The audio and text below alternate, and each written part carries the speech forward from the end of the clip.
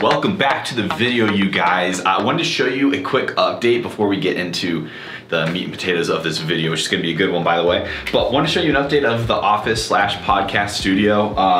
Last time you saw this room, it was pretty bare and it's still not completely done yet. I give it like a good 80 to 85% done. But check this out. This is kind of filming slash individual podcast location number one. So this is mostly for if I'm doing like individual reels or something, I can just sit here.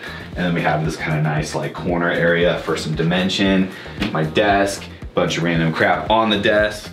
Yeah, obviously I would move these things. And then this is kind of location number two. This is when I have a podcast with a guest. So actually what you can do is head to the TuaCast on Apple or Spotify or whatever, and we did our first podcast here with Jack Driscoll. Really cool guy, really good episode. Jack, I'll just give you a quick rundown. Jack is a hybrid athlete. In this month alone, he's literally driving across the country and competing in a new fitness event every single week. So we did a powerlifting meet one week. The next week he did kind of like a, not CrossFit, but like a functional fitness competition. And then he did a bodybuilding show. He's a pro natural bodybuilder. He competed here in Phoenix. And then next weekend, or I guess this weekend, he's doing the Coeur d'Alene Ironman in Idaho. So he's doing like, I mean, it's literally insane, right? Doing all those this month. And I actually did a podcast with him, so you should check it out. But yeah, this is kind of like the location where we're gonna do guest podcasts. I'm gonna sit here, my guest is gonna sit there. We got these nice panels. But this is when I need you guys' help because I don't know what else to do in here. I think I need like cool lights, maybe like colored lights or something. I had this thought of putting like a samurai sword right here. Cause I don't know, I think that'd be cool. I just don't really know what I'm doing. So drop in the comments below if you have any ideas or like, I don't know, inspiration, maybe someone I should look at their studio that you know has a really cool studio or something, but we're getting there. This is all soundproofing, so like you can hear it in here, it's getting pretty good. And that's that. We're gonna create the dopest podcast studio ever and get some really good guests on here in the next month, so cannot wait. Cool, okay. So yeah, we're getting ready for the gym now. I did wanna announce a really cool thing going on with Tua. So if you guys follow Instagram, we were looking for a new hybrid coach to hire. This is a very big deal. And honestly, I'm like the world's pickiest person. So you can ask Maddie. But yeah, it's like hard for me to hire someone because they have to be near perfect. And I'm happy to say though, we did hire our new hybrid slash kind of endurance specialization coach for Tua. This is the first Tua coach of its kind. The person is hired. I do believe he's the right man for the job and he's pretty dang near perfect. So I'm not gonna tell you who it is yet. The announcement is gonna come in less than 2 weeks, probably like a week and a half. So follow the Instagram, follow the Tua page on Instagram, all that good stuff. You're gonna find out all the details there. Until then, we're gonna slowly roll out this exciting information. I'm truly excited because the last few months, like we've just been expanding so much and a lot of the people applying for coaching have an interest in hybrid training. You know, they wanna like bodybuild, but they also wanna get better at running and kind of like be an all around athlete.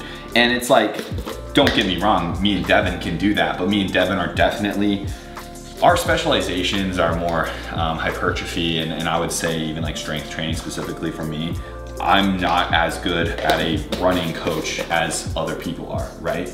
But now we're gonna have that in-home. We're gonna have that perfect coach for people like that. Lifestyle, maybe even you're like a runner yourself, you wanna race, you wanna do ultras or marathons or whatever. We're gonna be able to take care of you now. And I'm so excited for it. So stay tuned for that. We're getting ready for the gym though. We're actually going to a new gym. So stay tuned because it's gonna be a really cool gym. It's called Physique, something like that.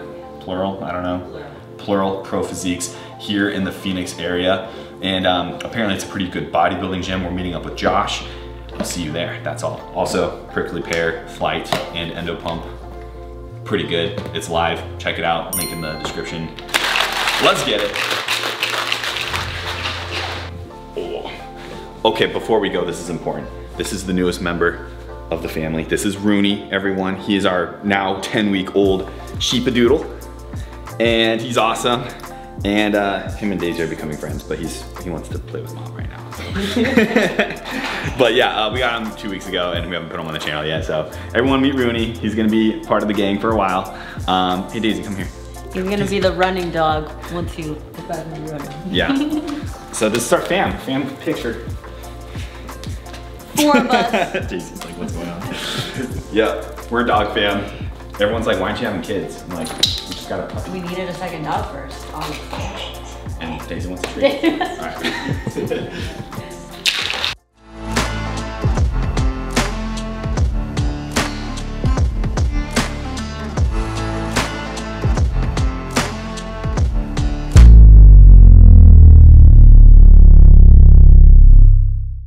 All right. So, it is leg day, and as men's physique athletes, it's just a throwaway day that we do to not get hate on the internet. Just kidding. But, you know the drill. Leg day's not as intense as our upper body days, but we're still gonna hit it. And the main thing of this video, though, is we're gonna do some posing, because we have with us a special guest, Josh Matali. What's up, brothers? How you doing? Who is also known as the best poser on the team, for sure. He's definitely someone who has like taken the art of posing and just ran with it, very well rehearsed and practiced in the art of posing. So we're gonna do some posing today, and specifically we're gonna give 3 tips on how to make your posing more advanced, not basic like everyone else. So yeah, we're gonna do that in a little bit. First we gotta hit legs, and then we're gonna do some posing and not have an upper body pump for it. So it's gonna be super raw, and we're gonna be small, and all of the blood from our biceps will be in our quads. So then we'll look extra small. It's gonna be great.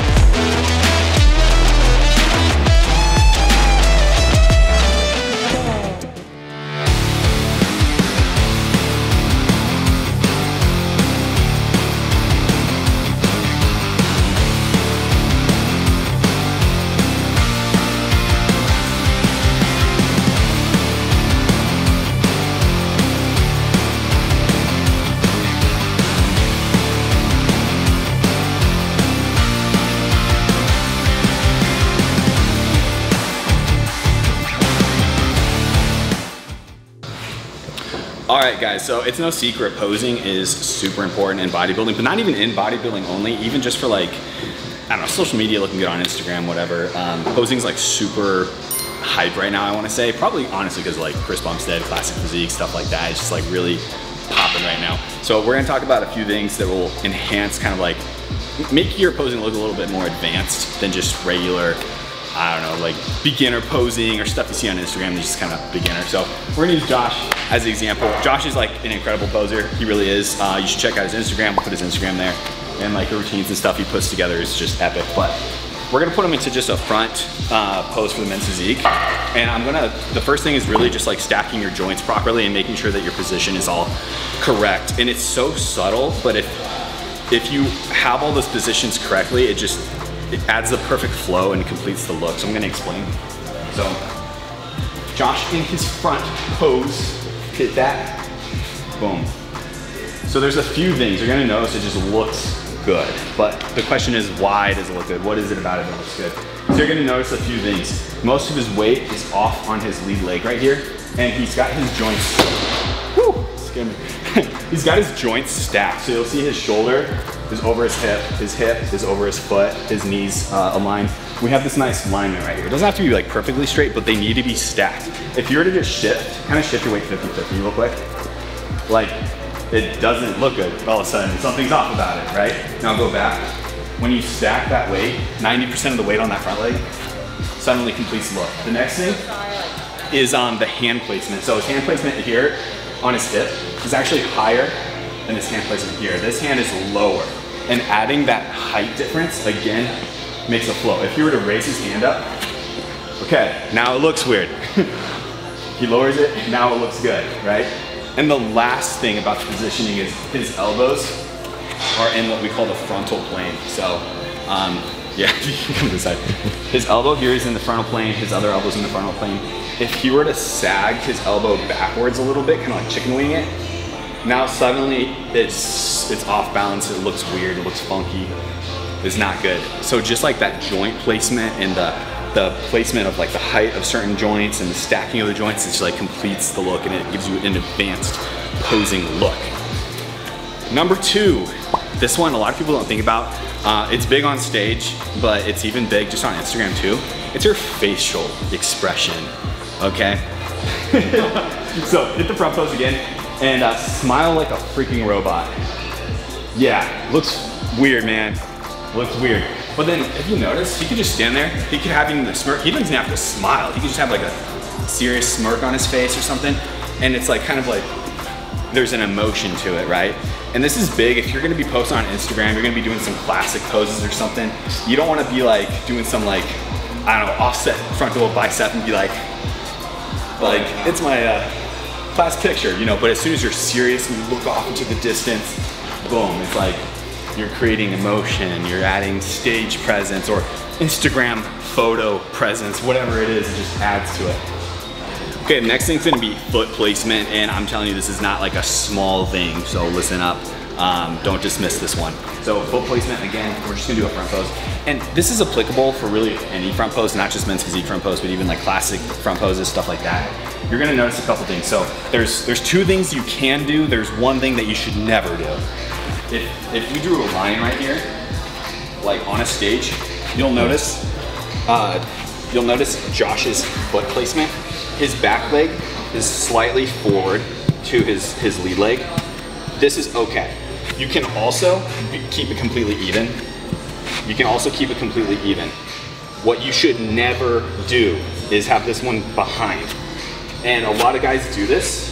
I don't know why, but it completely just like opens up your hips and makes you look terrible. And then the other thing is they'll turn in their knee. And they're doing that because they're trying to twist their hip.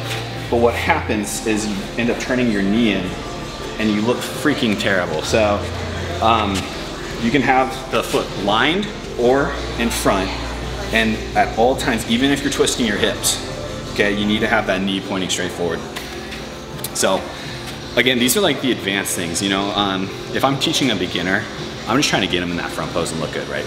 But as soon as we start to get more advanced, we're focused on like, okay, how are we looking with our face? You know, facial expressions, eye direction, where are we looking? Like, is our, you know, the positioning of the joints, are we stacking correctly? Where's our feet placement at? All those little things, like that's the more advanced stuff. And I mean, we could go on forever, but that's basically 3 of the posing tips we want to give you guys today. And now we're just gonna do some free posing. I'm gonna show you my current routine I'm messing with. Obviously, I'm not competing for almost another year, which is annoying, but I'll show you what the routine I'm messing with now, and then Josh, he'll do a routine too, just to kind of show you where we're at. In general though, your routine does not at any time need to be anything super crazy. Like, having a highly difficult routine isn't going to make the judges place you better. It's how well you can do the routine you're doing, even if it's really simple. So yeah, let's have some fun. Yeah, let's go. We just gotta go hard. I go the hardest. I bring the pain. Not what you used to. It's all part of the game. Yeah, I just gotta go hard.